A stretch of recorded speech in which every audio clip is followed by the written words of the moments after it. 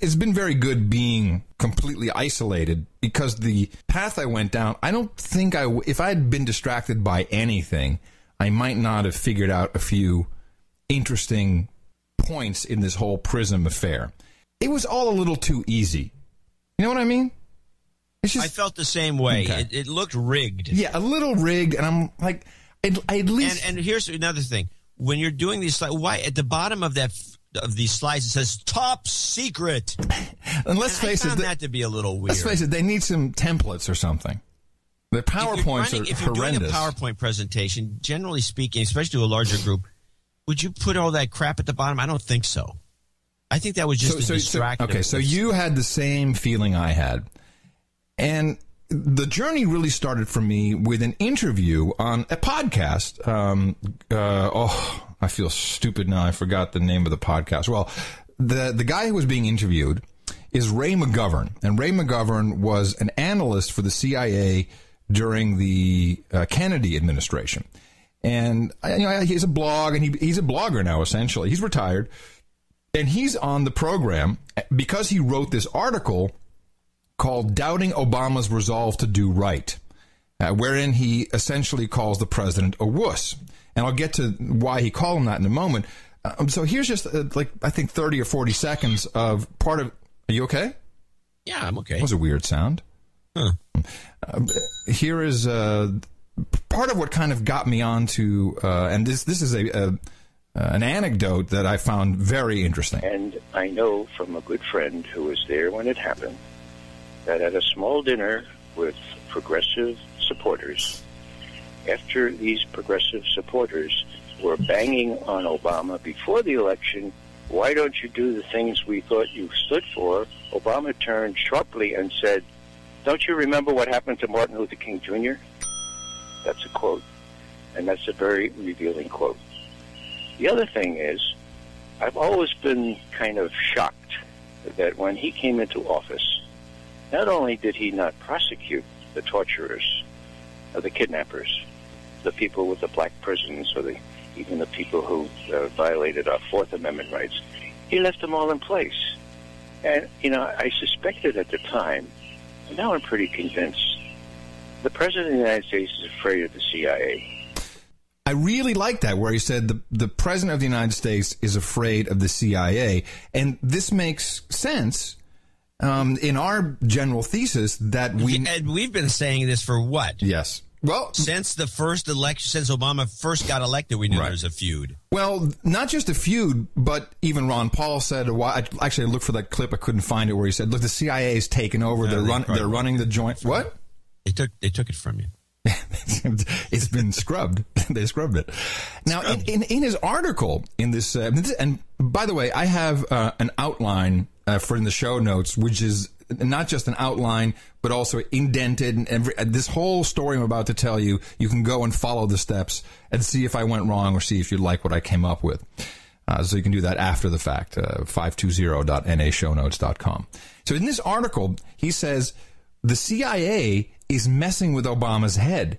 And this is where he contradicts our initial theory and says the hecklers are put in place by the CIA to show Obama we can get to you at any time.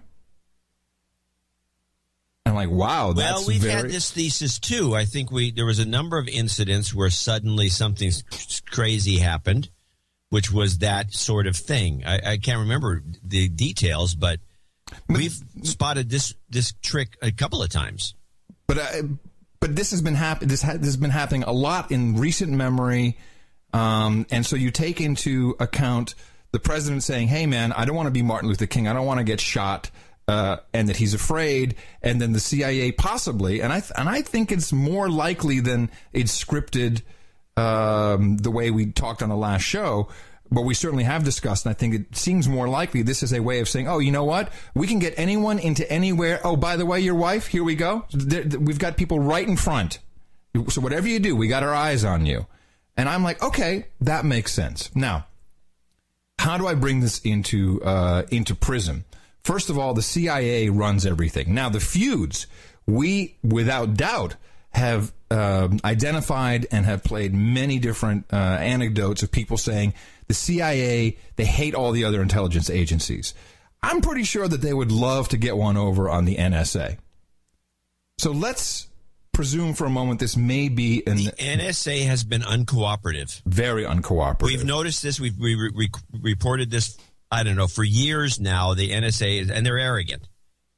Now, what if we could make the president look bad, at the same time distract everyone from the true bad actor in the cyber world? I'm not talking about phone calls, but in the cyber world, so that we could really continue our massive surveillance program without anyone, and of course hiding it in plain sight, without anyone suspecting what we're doing because everyone's focused on something else. So let's, I did it. Looking at what we know already, obviously, Google, I mean, are you kidding me? In 2010, they had to admit, yes, we have the NSA Alliance program. I mean, this is not like a secret. This has been out there for years. Google and the NSA have a department. They have a joint venture discussed in mainstream media even.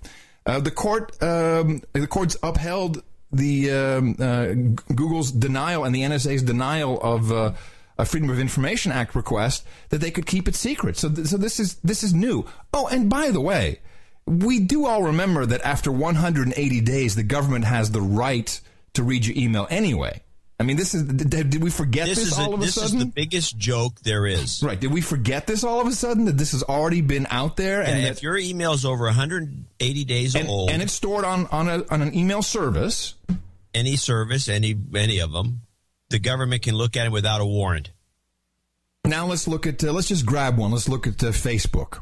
So Facebook, we know that Facebook had one of their venture capital founding funders was In-Q-Tel, which is the intelligence agency's venture capital fund. And Person of the Year 2010, Mark Zuckerberg, Time Magazine. Oh, how quickly we forget. I've pointed this out to a couple of my Obama bot friends who were like, how is this possible? I said, well, let's just read your leftist propaganda and the relevant paragraph from this article.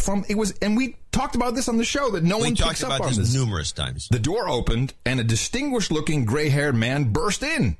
It's the only way to describe his entrance, trailed by a couple of deputies.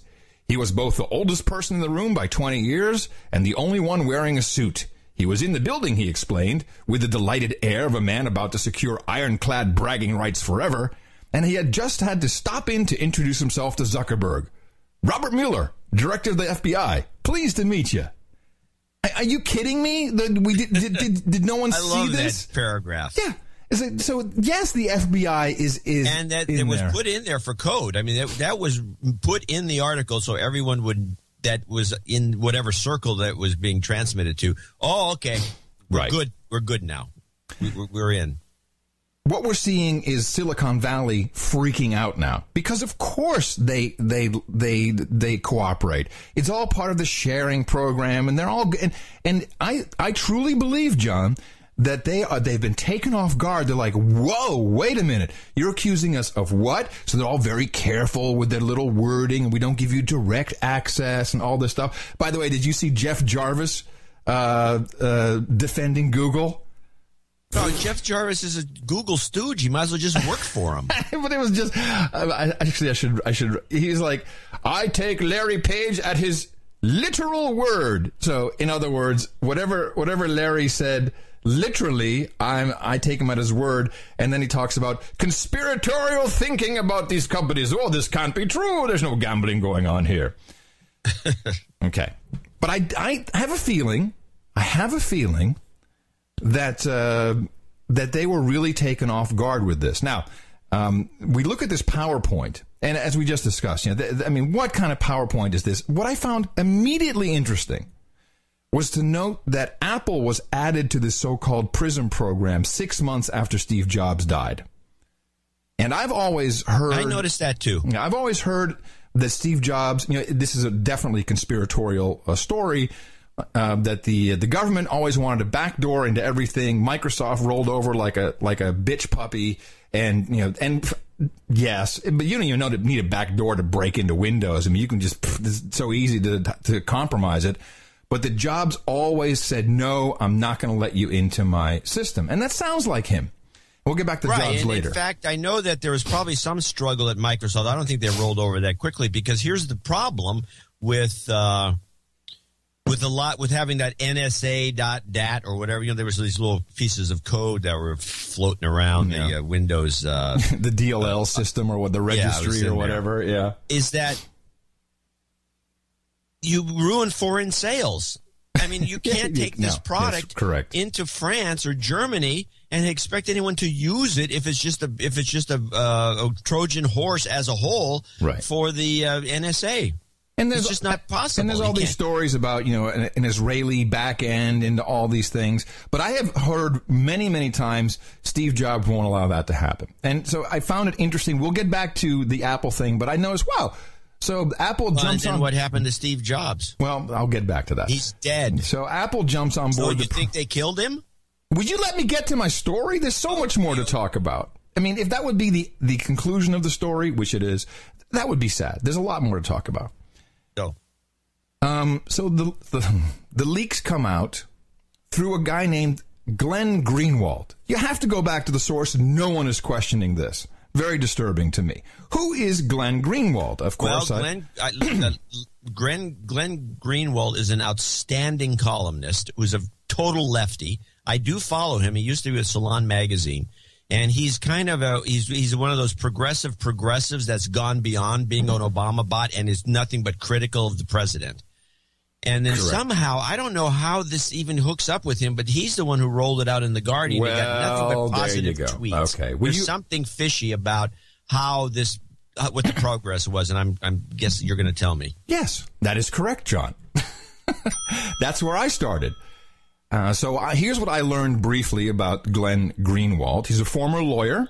He was a civil rights lawyer, and many people have said some nasty things about his work as a civil rights lawyer, but I don't think that is important. He lives in Brazil with his boyfriend, and he worked at Salon Magazine since 2007 before I would say a high-profile move to Guardian USA less than a year ago. So, God damn it, I keep saying so. To me, very interesting to see Glenn's move to The Guardian, and here he is, the biggest story of the century, really, for him. As you say, he's so left that he really is, I would say he almost hates the president. And part of his reasoning for not liking the president for many years was the Defense of Marriage Act. And, he's gay, so he's in Brazil. It's like, I can't live in America because America's all effed up, and so I'm living in Brazil. So he's been very, very critical of all that. But more importantly, he loves Petraeus. And I went back to... What? Yes. Oh, yeah. Well, let me put it this way. He defended what happened to Petraeus. So Petraeus, as you recall, was director of the CIA, and John Brennan, who our friend McGovern says President Obama brought Brennan in because he's so afraid of the CIA, he thought, I have loyalty from Brennan, so they won't try to kill me because Brennan's running the show. Remember, this is Brennan is appointed by the president. So the president was so afraid of the CIA, he said, Brennan, and also he said, let's get the drones out of the CIA before they drone me or whatever. And so Brennan was brought in. Glenn Greenwald, public fights. If you go back and read his columns, which apparently you follow him, he was like, Brennan is the worst guy ever. You can't have him in. And on Petraeus, I just have a little clip here from Democracy Now! Instead of saying, Petraeus is a douchebag, elitist douchebag, no, he immediately goes and bitches about the FBI. I think there's a lot of media focus on the salacious aspects of this case for reasons that are obvious, which is that the media loves sex scandals. But there are real issues arising from this of genuine importance and substance, beginning with the fact that the FBI, based on really no evidence of any actual actual crime, engaged in this massive surveillance effort of first obtaining all kinds of intimate and private information about two women, one of whom complained, one of whom was the target of the complaint, Paula Broadwell and Jill Kelly, learned the locations and email accounts of Paula Broadwell, who was the subject of this fairly innocuous complaint, read through all of her emails, learned the identity of her anonymous lover, David Petraeus, certainly read through all of her emails, probably read through his, and then in the process as well, learned about an affair between the complainant, Jill Kelly, or not an affair, but inappropriate communications, as they're calling it, and the four-star general in Afghanistan, General Allen, and then obtained 20 to 30,000 pages of emails between them as well. So you're talking about a massively invasive investigation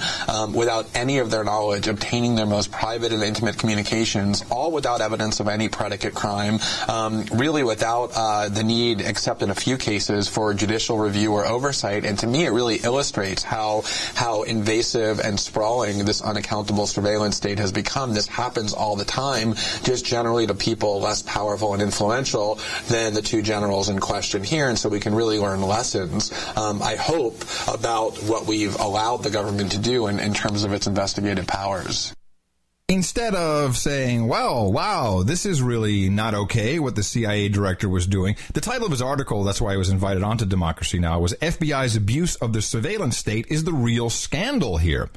Regarding John Brennan being picked as CIA chief, he wrote, Brennan's appointment is crossing multiple lines that no Obama supporter should sanction. So he was very much against that, very much. So I believe that he is possibly compromised, and that's not the first time you'd hear about the CIA using people in the press or writing stories for them. Work for the CIA in so the I'm press. like, okay, maybe this is, maybe there's something to this. Now, so Glenn Greenwald, now we have friends, by the way, inside all the alphabet letter agencies.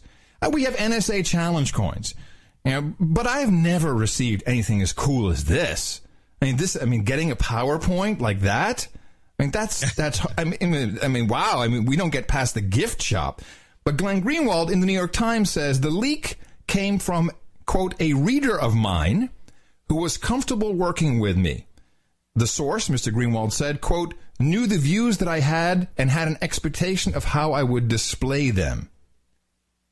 I'm thinking, really? Is that simple? You're telling me that we have all these people inside the NSA and other agencies, but your source gets a hold of this PowerPoint. So I'm thinking this is either bullcrap, or it's much higher up than we could ever be, or perhaps maybe it's a little combination. So now I'm going to look into Mr. Greenwald's history as a journalist. So he's a journalist. He started out at Salon Magazine, where he became a blogger. Now, Salon Magazine is very interesting. It is a publicly listed company, so there's all kinds of information available about them. Current stock price of Salon Magazine, the Salon Media Publishing Empire, is 11 cents a share, John. Yeah, I know. Good deal. They lose $1 million a year, have never been profitable, ever. Right. Yeah. And I'm like, well, that's kind of interesting. Who is funding this outfit? Considering by the way, that's kind of interesting when you consider all these other little startups that have come and gone, TechCrunch and all these other guys that get bought for millions of dollars and get incorporated into AOL and other things. Salon has never been up for grabs. I find that actually peculiar, but go on. Coming from a corporate a-hole shill background, I also, particularly when it comes to funding companies, I also was like, well, how does something continue to exist? They've got to have some sugar daddy, someone who is paying for this. And if they're paying for it, then there's a reason for that as well. So there's got to be something behind this. So it has been unprofitable throughout its entire history, all this public knowledge. But since 2007, 2 board members, including the chairman of the board, have been funding the company with approximately $3 to $4 million a year. These 2 gentlemen are John Warnock and William Hambrecht. Are you familiar with these names, John? I know these guys. Yes. William Hambrecht is, of course, one of the founders of one of the largest Silicon Valley venture capital companies. And John Warnock is the CEO, I believe, of Adobe. Chairman of Adobe. Right. And all this information is in the show notes. And Bill Hambrecht's daughter, I might point out, is the president of Salon Magazine. So, that's a good hire right there. So if you think about for a second, all of the companies that were mentioned in the Prism document, all the companies that could compromise data that's centrally located, what is the one company that really is inside the CIA and the NSA and the FBI, that has its products used every single day? That is Adobe. And that is primarily Adobe with their Reader, Acrobat.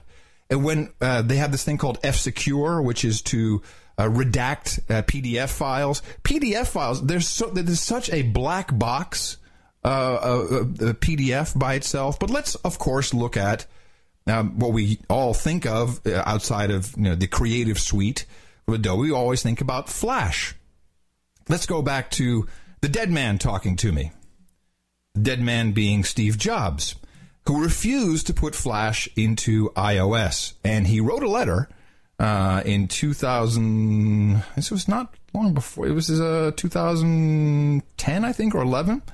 He wrote a letter called his Thoughts on Flash, and he outlined a number of reasons why he didn't want Adobe in iOS. Third, there's reliability, security, and performance. Symantec recently highlighted Flash for having one of the worst security records in 2009. We also know firsthand that Flash is the #1 reason Macs crash. We've been working with Adobe to fix these problems, but have persisted for several years, and we don't want to reduce the reliability and security of our iPhones, iPods, and iPads by adding Flash. And if you read now, headline from the Register from June 9th, that would be today, maybe it was yesterday, maybe it was the 8th that this came out. Steve Jobs' death clears way for Adobe's CTO defection. The CTO of Adobe has just left to join Apple, and there is some question whether maybe Flash will come to the iPhone, which I'll get to in just a moment. Now, we know that Flash has been a security risk. There's been exploits. It's been accused of phoning home. It's also on every single computing device, pretty much except for the iOS platform. Most guys who are security conscious that I know, sysadmins, won't run it. They refuse, I can't watch that video, which is why Steve Jobs, I believe, said, no Flash, that thing's a mess. But maybe he knew a little bit more. Maybe he knew that really what Flash is it really is a true spying mechanism. It can access your camera, your microphone. It can do all kinds of things. Flash cookies are really very persistent, very hard to get rid of. And who uses these things? The advertising world. So I'm thinking to myself, if Adobe truly were evil, and Adobe wants to get this document out and make all the competitors look like horrible people so they can go on their merry way and really aggregate the data of the people, not go in and sift it, but really get the data directly right off your computer, which can be keystrokes for all I know. It could be anything. Flash is very, very sophisticated, but it's a black box. We can't look inside of all of it.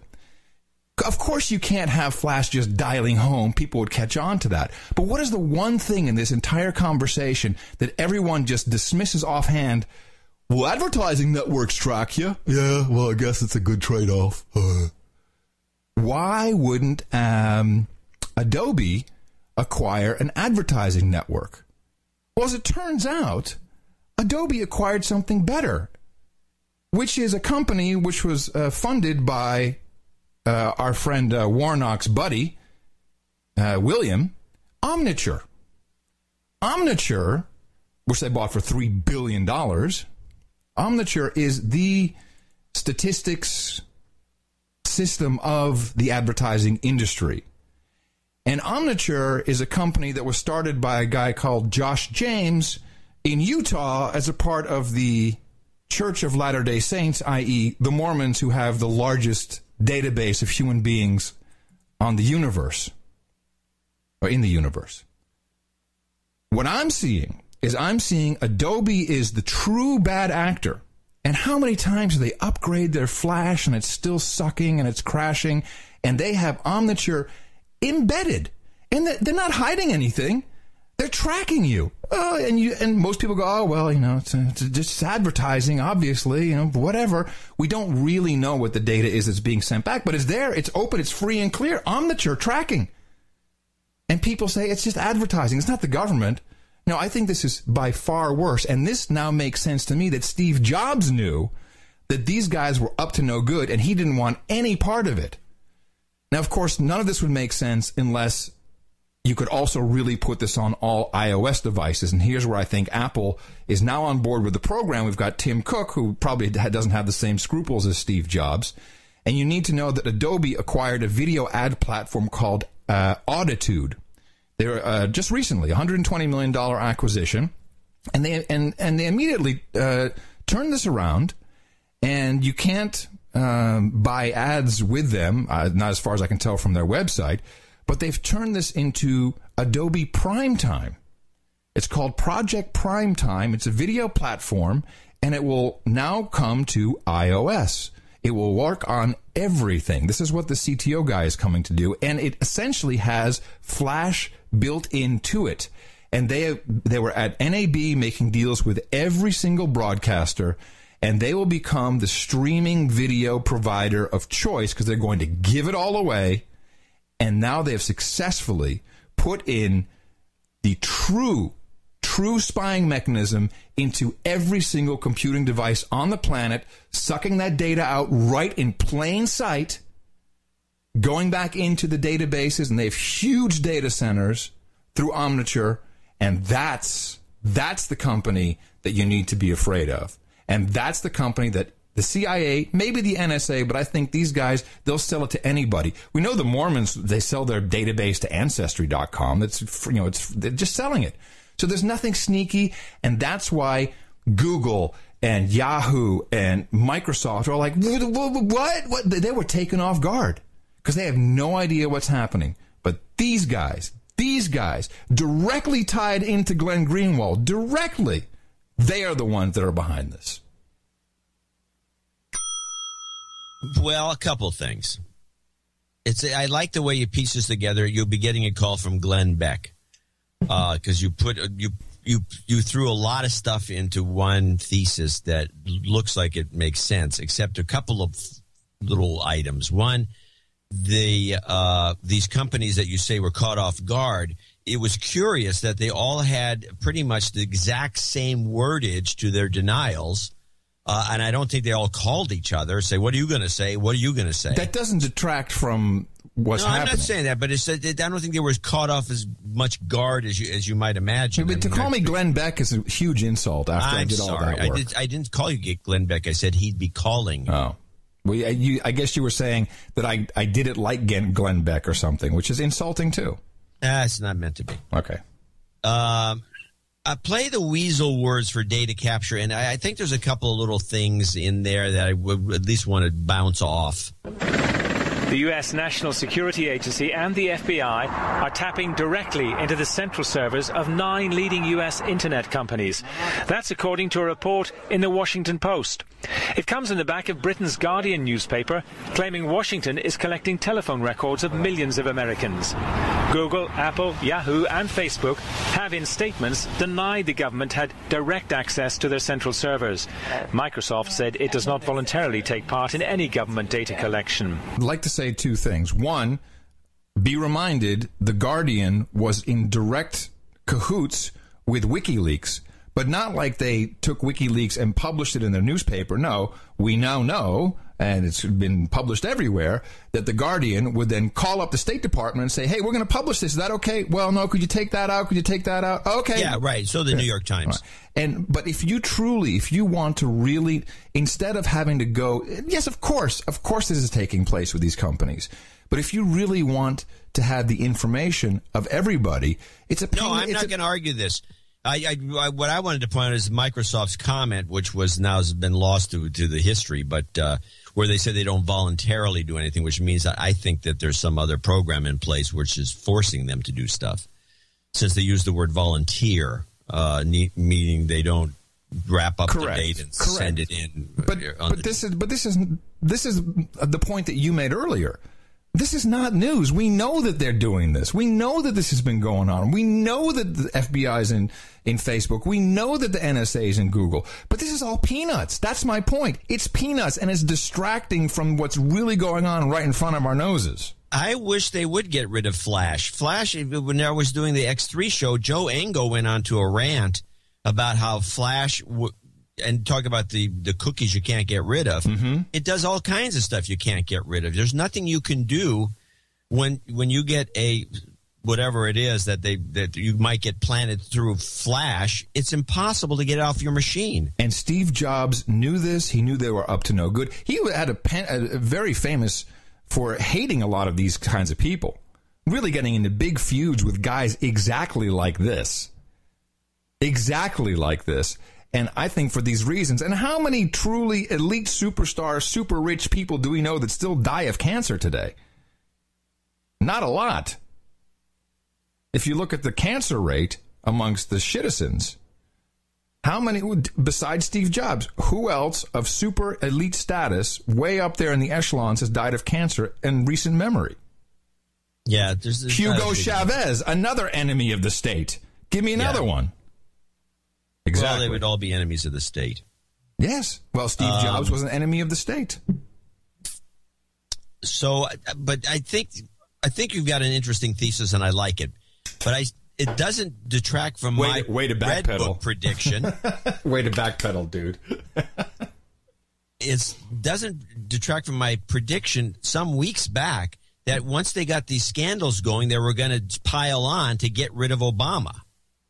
And I think that you can't ignore that this is part of that. Well, we also, in this, it's funny, did we not play that? Did we not play where the president said that he would probably, he might be gone by the next 3.5 years? Did we play that piece? No, you didn't play it. You have it? Yes, I have. It's at the end of this clip, I think. And if people can't trust not only the executive branch, it's at the but end also of this clip. Don't trust privacy issues, I will leave this office at some point, sometime in the next 3.5 years. Maybe earlier. I don't know.